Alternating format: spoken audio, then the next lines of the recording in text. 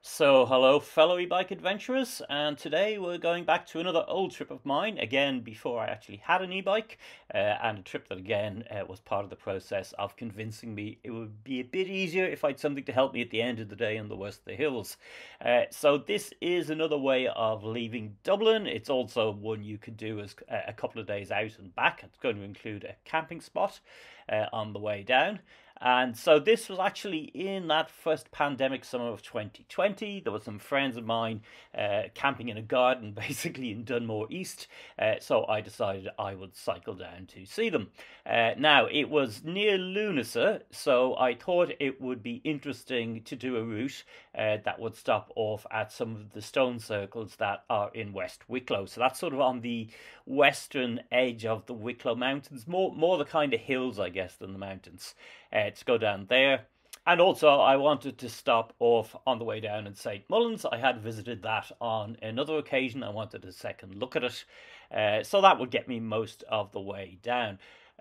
So the initial stage of today is going to be getting out of Dublin, the usual problem. This is a route that I haven't used otherwise in any of the other ones. So I'm coming out the Chapel Lizard Gate at the Phoenix Park. I started it there because that's a one-way gate. It's only allowed drive in, but you can walk out with a bicycle to the foot gate. But the cycle travel mapping program, of course, doesn't know that. So I've done that. Going through, immediately hitting the worst single hill of the trip, which is just after you cross the River Liffey. There's a very, very steep hill up to Ballyfermot. On a manual bike, it's a good day when I actually managed to cycle it to the top. And on this day, because I was fully laden, it nearly killed me right at the start. But anyway, you're then coming through Ballyfermot and then going over to Clondalkin. And the reason I went out via Clondalkin is I wanted to stop at the round tower at Clondalkin. And then from Clondalkin, coming out again, usual City West Business Park, usual industrial landscape, with a short detour here to visit a couple of standing stones, and I'll talk about them specifically and the other ones as we go along. And then we're continuing to head west, another standing stone here at Punchestown, through Ballymore Eustace, and then two more sets of standing stones, stone circles rather in this case, as we go on down.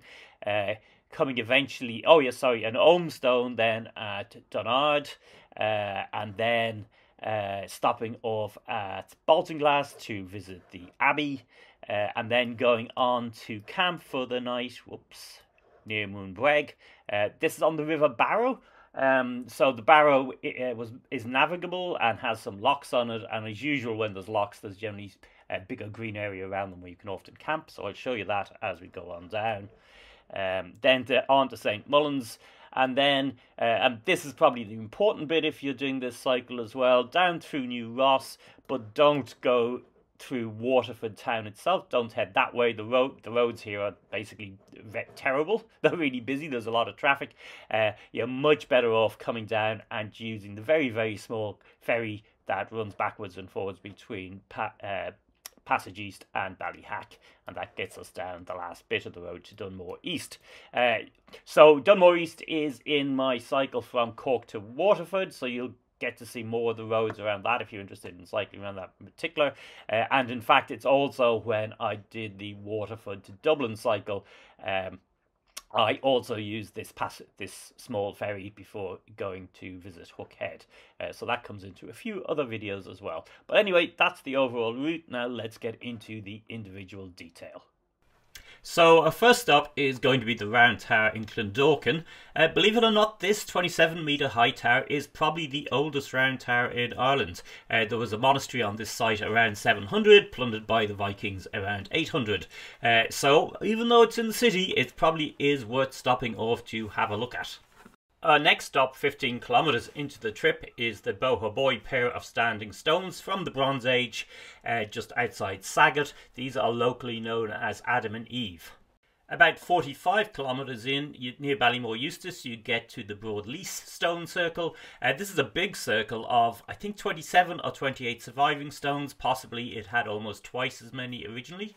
But this is thought, in fact, to be a transition between chambered tombs and stone circles, so probably early Bronze Age.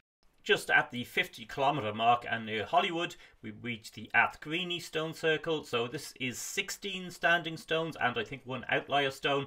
It's yet another stone circle that's referred to as a Piper's circle, and that's sort of stories that you see mostly in England of people being turned to stone for dancing on the Sabbath or meeting with the devil or whatever else. It's a little bit back from the road. There's a lay-by you can pull into, and then maybe it's about a 150-metre walk from there. Our route now turns up into the hills, and quite quickly we reach Dunmore, which has a standing stone with Orm on it in the village. This wasn't the original location. Apparently it was moved about 3 times. Around 73 kilometres into our route, we reach the little town of Baltinglass on the River Slaney. It features this great abbey built around 1170. So the oldest parts of this, I think, are around 1170, particularly the cloisters. It's worth spending a bit of time wandering around this, particularly if, like me, you get good weather and you're probably a little bit tired from the journey. One feature in particular to look out for is the pyramidal tomb beside the abbey, which was built by a local rich family. The square in the town has a statue for the 1798 rebellion, and specifically to Michael Dwyer, who held out in the Wicklow Mountains for quite a while. I was stopping off here for dinner in one of the local pubs. This was back during the substantial meal period, so it was quite entertaining that when I went through the bar there were a load of local oldsfellas sitting there drinking pints with menus in front of them, and when I left later on, the same fellas were still sitting there with the menus in front of them and fresh pints. This was a long trip, and around 110 kilometres I'm finally getting to Moyne and I take the River Barrow navigation route because this is where I was camping for the night at one of the lock gates. There's a few lock gates and other spots along the river where you could definitely do a dawn to dusk camp. The river itself is lovely to follow. It is a fairly rough surface. It would be hard work, for instance, if it had been raining because it would be muddy. So at times I took to the hills, but then I came back on the Barrow to do the final stretch down to Saint Mullins. So there's a lot going on in Saint Mullins, although the village itself today is pretty sleepy. It's another 7th century monastery, but it feels like a place that probably gatherings and worship of some sort was going on for quite a long time before Christianity arrived here and the location became incorporated. It has that buzz to it, basically. There's also the gravestone of the last High King of Ireland, who was actually Welsh and brought in to help fight the Normans, basically. And then there's a high cross, which is, I think, from about the 11th century. So again, this is well worth a stop and a visit. Some of my photos here are from a previous visit, which was in December. So that's why there's no leaves on the trees. I decided to mix them in. And then, of course, there's the Norman moat, which could well have been built on an earlier cairn because they often did that, but yeah, that was basically a fortification. You build a hill and then you put a little wooden castle on top of it. After Saint Mullins, it's about 30 very hilly kilometres to Ballyhack and the ferry crossing. Once you're over on the other side, you get to Dunmore East fairly quickly. Going down via Woodstown, there's an interesting alternative route, which is what I ended up taking, which brings you right down the bottom and then up a dirt track to reconnect to the roads near Dunmore East. Dunmore East itself, as you can see, is a very pretty little seaside town. It's got some great cliff walks around it, some great swimming opportunities, and I think one of the most spectacular beaches I've ever seen in Ireland.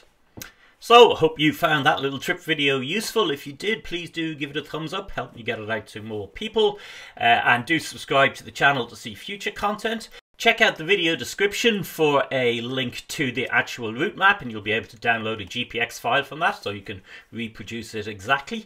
I use Cycle Travel for those, great site.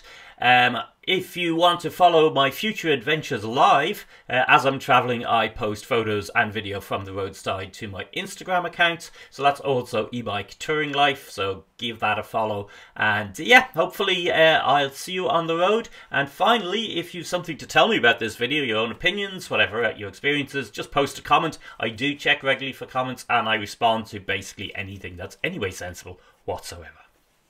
That particular video is the last of a sequence I'm doing at the moment on cycling to the Neolithic, which are basically trips I've done that involve visiting stone circles, although they're more often Bronze Age, and cairns around Ireland, Scotland and Wales. Do check out that playlist. I have a lot of content on the channel. I think about 145 videos so far. About 2/3 of those are videos that document particular trips I've made, but the other third are how-to videos that talk about aspects of cycle touring and backpacking, and in particular doing so via an e-bike. So you might want to check out those different videos, have a look through them. I really want to encourage more people to take up this kind of low-impact tourism, slow tourism, whatever you want to call it. So hopefully you'll watch them, feel inspired, and then I shall meet you on the road someday.